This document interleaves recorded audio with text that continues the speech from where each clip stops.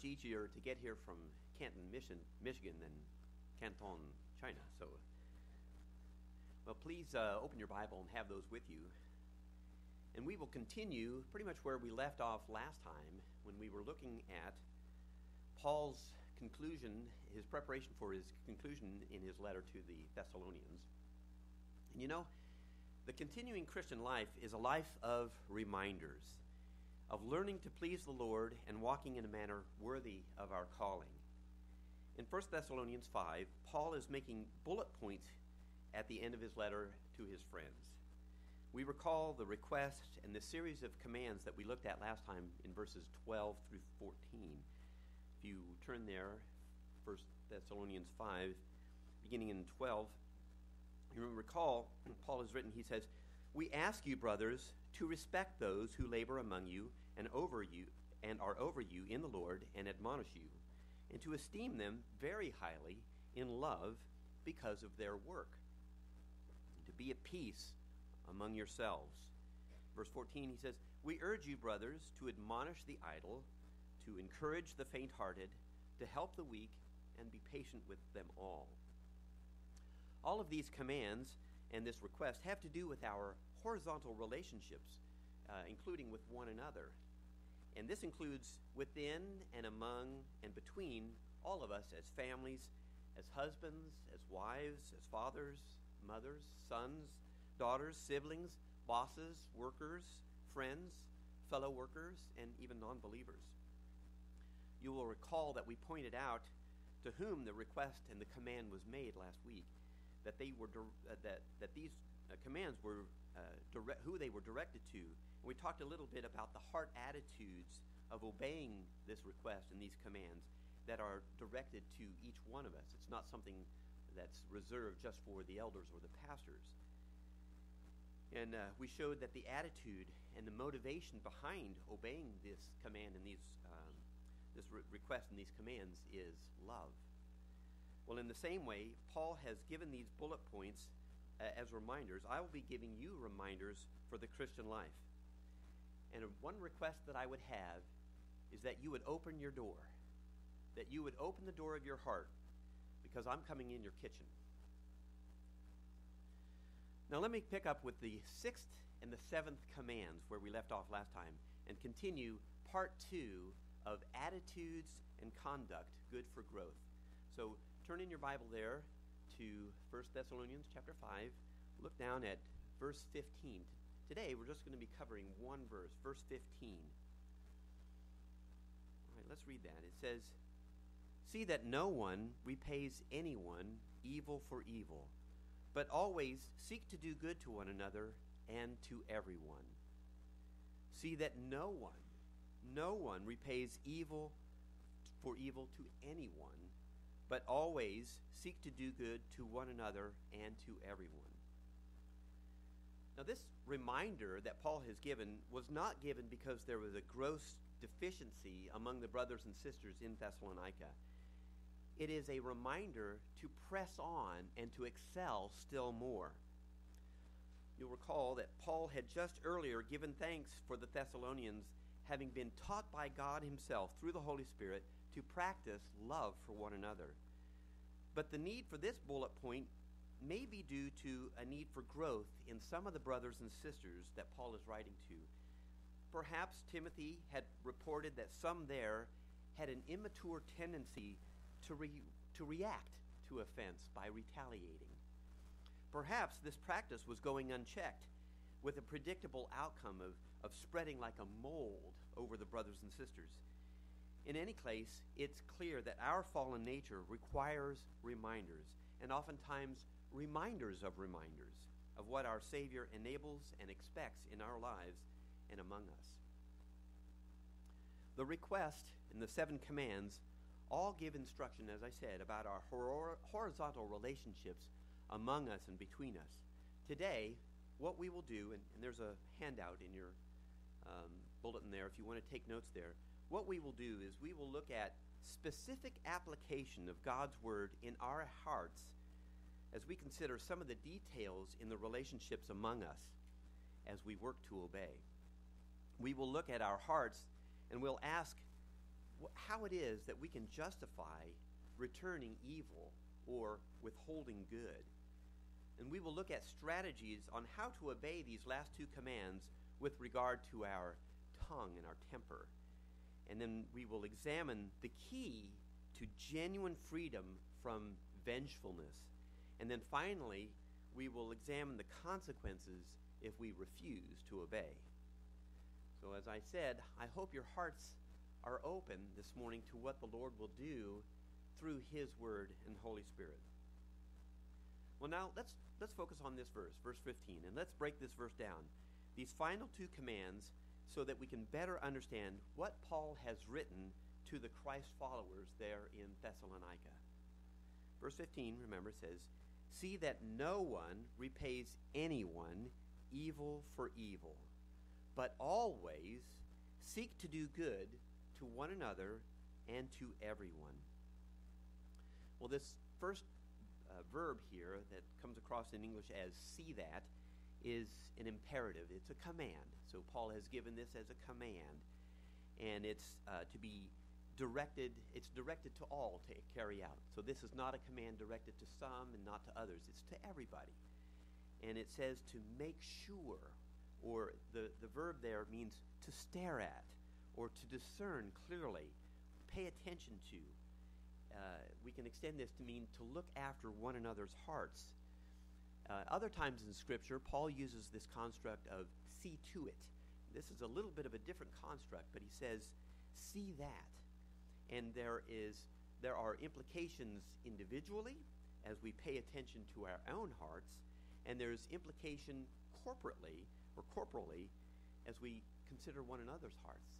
So what does that look like? I want you to be open to this question. What does that look like to apply this with one another? And certainly it does not mean that we patrol as heart police after one another. But there are implications individually as we look at our own hearts, and implications for us as a body as we look after one another's hearts.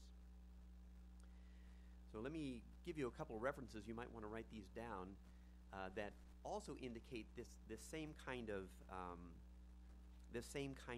openness here. Proverbs 28 verse 23 says, "Whoever rebukes a man will afterward find more favor than he who flatters with his tongue." So this is speaking about bringing or speaking the truth in love. Matthew chapter 18 verse 15 says, "If your brother sins against you, go and tell him his fault between you and him alone. If he listens to you, you have gained your brother." And then Paul in Galatians 6 verse 1 says, "Brothers, if anyone is caught in any transgression, you who are spiritual should restore him in a spirit of gentleness. Keep watch on yourself, lest you too be tempted." So you can see there these implications of looking after one another's heart as we preserve the bond of unity among us in the body. So that's the idea of make sure.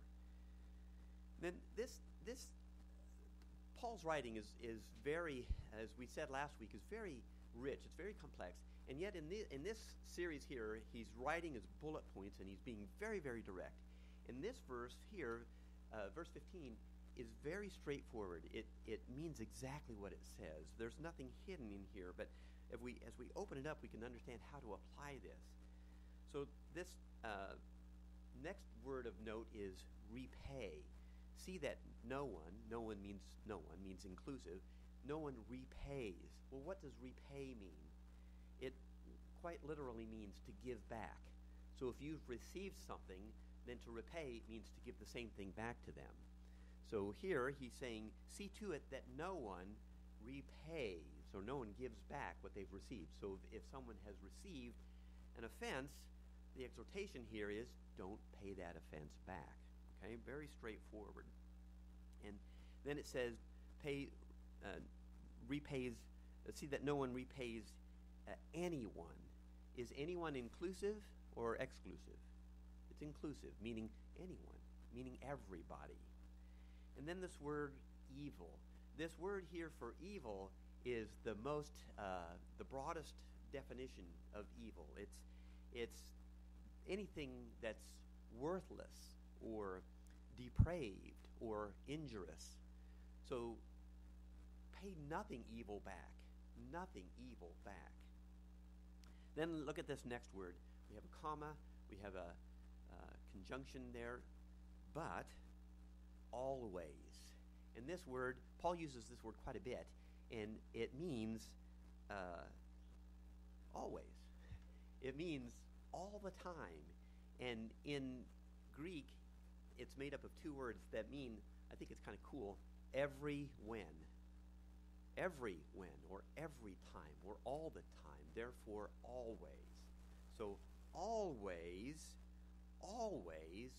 to do good. Seek to do good to one another and to everyone. And this verb seek there is sometimes translated as pursue. And it has the sense of keep doing it. Hooray, we've done it once. We must seek doing it.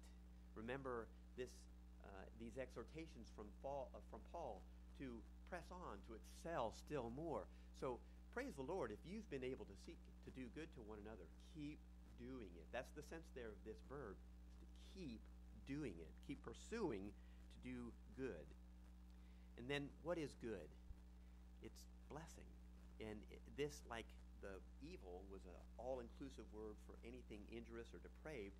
Here, good is a word that means good. So when you ask yourself, well, what can I do to do good? It's a blessing. How can you bless someone? Consider how you can bless someone, how you can bring blessing into their lives. And he says then to bring this blessing to one another. So as you consider your horizontal relationships with those in this room, with those in your home, with those in Christ that you know, your friends, that's who you can seek to do good to. But does Paul stop there? No, he goes on and he says, and to all, or to everyone. And then again, this is an inclusive thing. He's saying there to any, or to all, or to the whole. So this is to be to everybody, not limited to just the believers. Okay, so it's a very, very straightforward reading. See that no one repays anyone evil for evil, but always seek to do good to one another and to everyone. And this is the expected standard conduct in the Christian life. Verse 15 certainly has to do with the horizontal relationships within and among and between us as families, and as I said, husbands, wives, fathers, mothers, brothers, sisters, siblings, bosses, workers, friends, relatives, co-workers, believers, and extending even to non-believers. So husbands, let me ask you directly to examine your own hearts, especially toward your wives, in light of verse 15. Let me read it again to you so you can examine your heart. See that no one repays anyone evil for evil, but always seek to do good to one another and to everyone. Wives, let me ask you, where's your heart with regard to verse 15?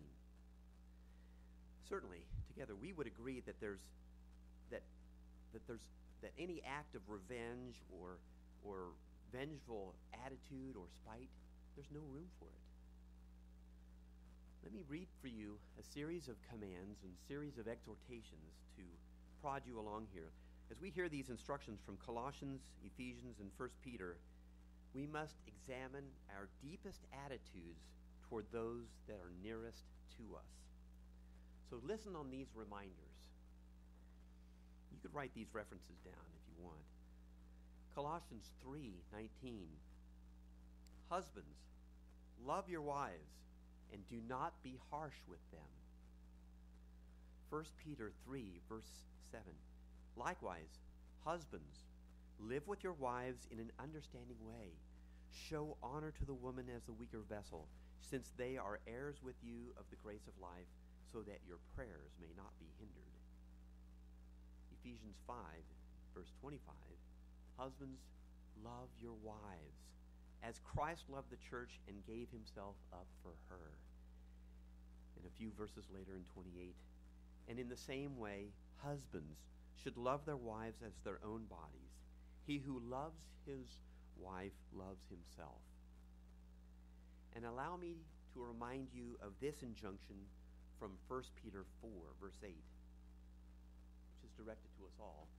Peter says, "Above all, keep fervent in your love for one another, because love covers a multitude of sins." In light of these very clear instructions, is there any room for a vengeful attitude and spite? There's no room for a vengeful attitude and spite. And let me add this. There's no room, really, for pouting or even the silent treatment. Yeah, but you don't understand what she did to me. Yeah, but if you knew about him what I knew about him, you'd see the reason why I treat him like this. Feeling sorry for ourselves does not justify returning evil for evil. Pouting is selfishness. Likewise, a cold shoulder or the silent treatment cannot be sanctioned as acceptable in the heart of a wife seeking to please her Savior. A husband pursuing godliness will work at respecting his wife without pouting or trying to punish her. Pouting and the silent treatments are due to a lack of maturity, and certainly there is room for growth. Confessing or acknowledging a wrong attitude with a "I'm sorry" or "Will you forgive me?" will help us move toward harmony and help keep our hearts open toward one another. Seeking to do good includes helping one another, keeping our hearts and our feelings open. Then, with open heart and open feeling, we can come together and talk about the issues that are creating friction between us and bring one another back into the fellowship with God and to one another. And if we don't do that, we might never talk about the issues. We might withdraw from one another or just argue with one another. Husbands, we are the guardians of our wives' heart. Both husbands and wives are encouraged to connect with God and should encourage one another to connect with God to restore the vertical fellowship that therefore enables the horizontal fellowship. Can I get an amen? Amen. So in light of the Lord's presence with us, how can we justify any meanness toward anyone, especially those nearest to us? But we often do. We often do, don't we? Brothers and sisters, we must identify and reject this practice. When it really comes down to how and why we justify this brand of selfishness, it really is because we are worshiping wrongly. Or said in another way, we're worshiping the wrong target. The heart that will justify or self-justify this practice, these attitudes and these behaviors, is really worshiping itself rather than our God and Savior, Jesus Christ. Pastor Kerry Skinner says it this way. He says, if you see this pattern of sulking and pouting in your life when you don't get your way, it's not because you have a deep character quality of walking with God. No, he says the problem is you have a deep character quality of walking with self. So to be a husband or wife in pursuit of godliness requires that we first surrender our lives to the lordship of Jesus Christ. When the Holy Spirit lives in us, he empowers us to live godly lives. And just as Paul was thanking God for the growth and progress of the believers in Thessalonica, he gave reminders that there is room for growth, to excel still more. Likewise, let us, as husbands and wives, hear these reminders and press on, and to excel still more in our love for one another, and in our transparency before one another, and in our speaking the truth in one another's lives, as we make sure that we together do not return evil for evil, and that we together seek to do good to one another in love. Well, let's talk for a minute about how this verse applies in the horizontal relationship between parents and children. Fathers, not returning evil for evil includes being careful to not exasperate, but instead being patient. Because our Father is patient with us. He knows our frame. He knows that we are but dust. He does not overburden us. He does not drive a threshing wheel over us. That's patience. Listen on these reminders from the Old Testament and the New Testament about fathers with their sons, with their daughters. Proverbs 22, verse 6, an exhortation. Train up your child in the way that he should go. Even when he is old, he will not depart from it. Ephesians 6, verse 4. Fathers, do not provoke your children to anger, but bring them up in the discipline and instruction of the Lord. Again, Proverbs 19, verse 18. Discipline your son while there is hope, and do not desire his death. Proverbs 29:17. Correct your son, and he will give you comfort. He will also delight your soul. Deuteronomy 11:19, you know this one. You shall teach them to your sons, talking of them when you sit in your house and when you walk along the road and when you lie down and when you rise up. This is a very, very important point to pay attention to, this quality or this practice of being careful with your children. It's important because Paul includes this when he talks about the faithfulness that is required for leadership. So it appears again in Paul's reminder in 1 Timothy chapter 5, verse 8, when he says, when he's talking about those to whom you should consider as a candidate for being a leader in the church. He says, but if anyone does not provide for his own, and especially for those of his household, he has denied the faith, and he is worse than an unbeliever. And then again in chapter 3, verse 4, he says, of these ones who would be qualified to be leaders among us, he said, he must be one who manages his own household well, keeping his children under control with all dignity. So, in light of verse 15, fathers, you may be tempted to return evil for evil by neglecting your duty to your children. Well, does this verse apply to children? It certainly does. It applies to children in this way. Exodus 20, verse 12, a command says, honor your father and your mother, that your days may be long in the land. And James 1 gives us a framework of what kind of attitude a child might have toward his parents, her parents. James says, know this, my beloved brothers, let every person be quick to hear, slow to speak, slow to anger. Ephesians 6 gives us this exhortation, children, obey your parents in the Lord, for this is right. And again, an underlying attitude in Philippians 2, verse 4 says, do all things without grumbling or questioning. Proverbs 1, verses 8 and 9 says, hear, my son, your father's instructions, and forsake not your mother's teaching, for they are a graceful garland on your head and penance on your neck. So, young people, you might be tempted to return evil for evil by thinking, how can I get back at my folks? How can I embarrass them? Oh, this will show them. But certainly you can see that this command applies to all of us. It applies to everywhere, all of our horizontal relationships. Well, what about bosses and co-workers? Hear from Paul how he addresses both of these. In Ephesians 6, verse 5, he uses the word in English bondservant, but it's slaves in those days.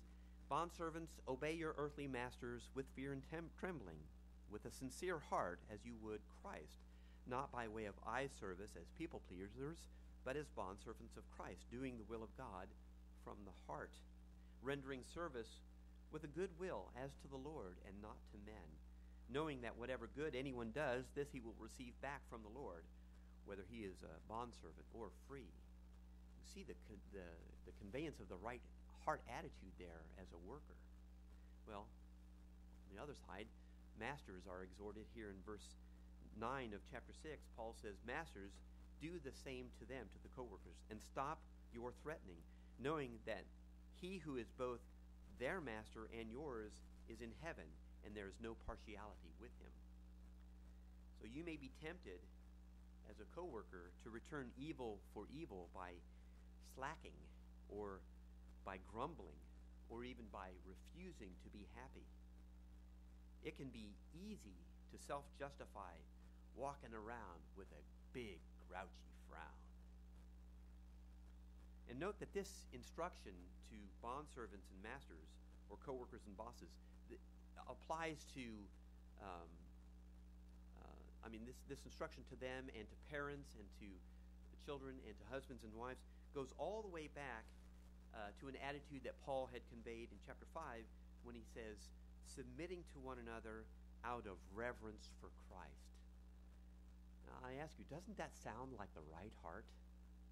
This is yes. This is no. Does it sound like the right heart? It does. Well, what about to non-believers? My relationship and my interaction with non-believers, do these commands apply to non-believers? Do they apply to how I treat people that don't know Jesus, that don't love Jesus? Does it apply to how I treat those who hate and reject Jesus? What about to non-believers who are mean and mistreat me? Is it okay to pay them back? Good answer. That is exactly right. I am never justified to withhold good from them. And Paul answers this question very, very clearly. Look at the end of verse 15. He says, see that no one repays anyone evil for evil, but always seek to do good to one another and to everyone. He makes it clear that these two commands extend to all of our horizontal relationships when, through the Holy Spirit, he writes, see that no one repays anyone, seek to do good to one another and to everyone. So we've covered a very wide range of the horizontal relationships that we interact with. Well, now we might ask ourselves, why do we seek to justify our selfishness? Why do we try to justify getting back at someone? Have we really been sinned against? Or could it be that we are oversensitive sometimes and simply reacting to something that was really not an offense? So here, I'm going to talk about oversensitivity. And what I mean by oversensitivity is this tendency to be quick to take an offense or to be offended, or touchiness, or getting our feelings hurt way too easily. Now keep in mind, sensitivity is a very good thing. The Lord wants us to be sensitive to the needs of others. He wants us to be sensitive to the Holy Spirit so he can use us in his and guide us in his way. But here, sensitivity means taking an offense at the slightest provocation, means being over irritable. You know, my mind oftentimes thinks in pictures, and I was thinking of, you've seen these sea anemones, these sea creatures that live at the bottom of the ocean. They collect plankton as it swishes back and forth. Well, if you just touch one of these things, the arm pulls in. Or maybe you've seen a video of a snail, with the little antlers on its head crawling across, and maybe you've touched one of those antlers and it just disappears. So that's this idea of oversensitivity. Or maybe one of those Venus flytraps, you just blow on it and it snaps shut. So that's the sense of this oversensitivity. Now, this oversensitivity comes from pride. It comes from selfishness and self-centeredness. We are hurt and deflated when others point out our mistakes. Let me give you a couple of verses here that describe this. Proverbs 29, verses 23, the first part of that says, a man's pride shall bring him low. And in Proverbs 11, verse 2, when pride comes, then comes shame or dishonor. But with the lowly, there is wisdom. Being oversensitive shows that we're really not holding on to the Lord or his word. Let me show you this from Psalm 119 and Isaiah 26. These are marvelous promises, my brothers and sisters. Psalm 119, verse 165 says, now listen, Great peace have they which love thy law, and nothing shall offend them. Isaiah 26:3. I love this. Thou wilt keep him in perfect peace whose mind is stayed on thee, because he trusteth in thee. Aren't those wonderful? So if you are oversensitive, or if you see someone who's being oversensitive, they need a reminder to draw near to the Lord, because they're not standing very close at that moment. A person who is oversensitive takes things personally and ends up believing the enemy's lies and becoming discouraged. Christians who are easily offended are not very strong, and they have a lot of growing to do. So, by way of reminder from what we looked at last week, what's our obligation? We need to strengthen them. We need to help them. Being oversensitive makes it difficult to receive counsel, like not being very teachable. Being oversensitive slows down training, and it slows down someone's spiritual growth. Oversensitivity gets in the way of honest communication, and it can undercut our relationships with one another. And as good soldiers in the Lord's army, we need to toughen up a little bit, or we risk becoming unuseful. The good news is that the Lord can help us overcome oversensitivity if we are determined to change and obey.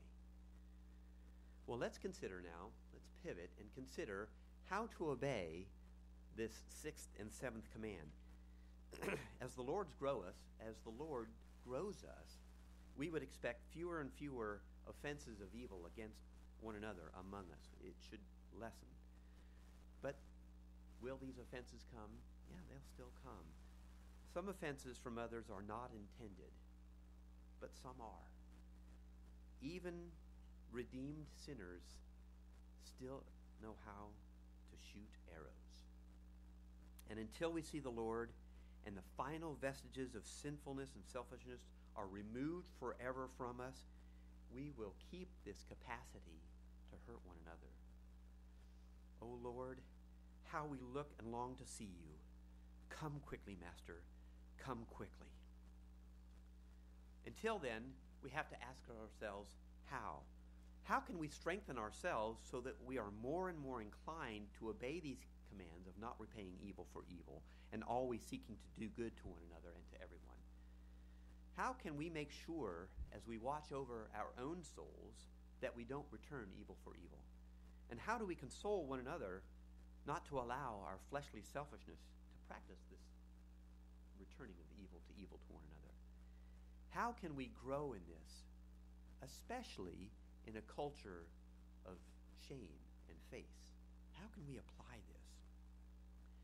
There really is only one answer, and that is to forgive from the heart. And instead of retaliation, we should bless one another. We are obliged to do good, not only to those who are easy to get along with, but to everyone. And this is not enabled by some superhuman ability or some great personality. This is the heart and core of Christ's gospel. Christ is the example. Christ, the just for the unjust, endured patiently. My friends, hear the words of Jesus when he says in Matthew 5, verse 44, he says, "But I say to you, love your enemies and pray for those who persecute you, so that you may be sons of your Father who is in heaven. For he makes his sun rise on the evil and the good, and he sends rain on the just and the unjust." Paul reminds us in Romans 12:17, he says, "Repay no evil for evil, but give thought to do what is honorable in the sight of others." Our Father has forgiven us, the believers, a huge debt. If he has forgiven your brothers and sisters, so likewise then you must also forgive them. Hear the words of your Savior Jesus, Matthew 6. "For if you forgive others their trespasses, your Father, your heavenly Father, will also forgive you. But if you do not forgive others their trespasses, neither will your Father forgive your trespasses. And again, Paul in Colossians 3 says, "Put on then, as God's chosen ones, holy and beloved, compassionate hearts, kindness, humility, meekness, patience, bearing with one another, and if anyone has a complaint against one another, forgiving each other, as the Lord has forgiven you, so also must you forgive." So we must not we must not remain selfish or self-absorbed. And so in addition to forgiving from the heart, there's a safeguard against returning evil for evil that you might want to consider these strategies for following through on the command of always doing good for one another and to everyone. So how do you do that? That is, you have to plan your obedience. We can plan how we will obey, not returning evil for evil. In the heat of the moment, our sinful hearts can react.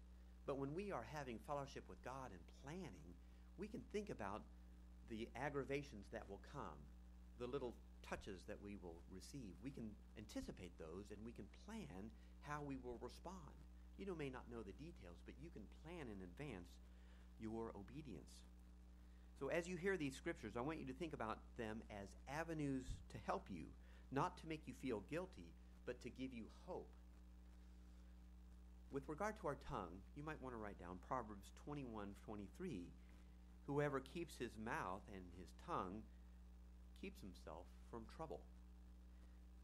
Psalm 141 verse 3, it's a request. Set a guard, O Lord, over my mouth. Keep watch on the doors of my lips. Verse 1 of Proverbs 15 says, a soft answer turns away wrath, but harsh words stirs up anger. What about our temper and our sinful anger? Proverbs 14:29 says, whoever is slow to anger has great understanding, but he who has a hasty temper exalts folly. Do you want that to be you? I don't want that to be me. Proverbs 16 verse 32 says, whoever is slow to anger is better than the mighty, he who rules his spirit than he who takes a city. Sinful anger is really an expression of false worship. When we express anger sinfully, we must ask ourselves, what am I not getting that I really want, that I'm willing to sin to get it? However you answer that question will reveal what you are living for in that moment.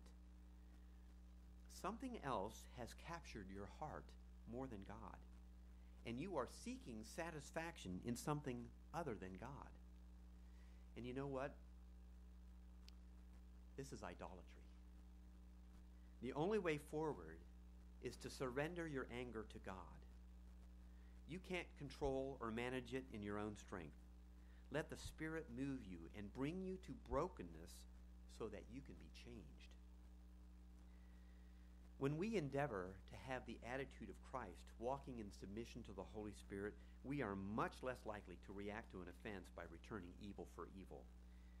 You can see then that by planning your obedience means prayerfully applying the truths of God's Word into your own life. Through the help of the Holy Spirit, you can change. This is how we become imitators of Christ. Now, we've looked at these commands and we've explored some of the personal application. We've talked about planning your follow-through through obedience. Now, let's quickly look at the consequences of not obeying.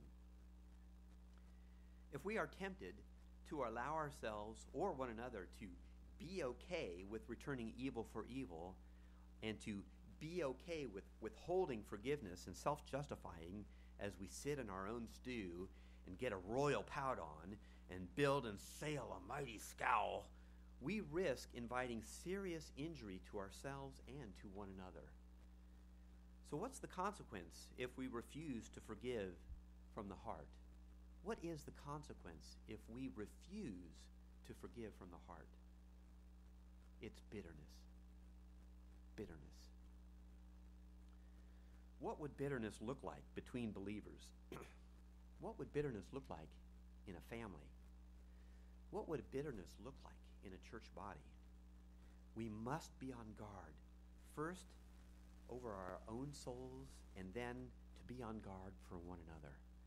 We must, in kindness and gentleness, help one another to appropriately and effectively, through the application of Scripture and the work of the Holy Spirit, not allow any root of bitterness to take hold in our lives.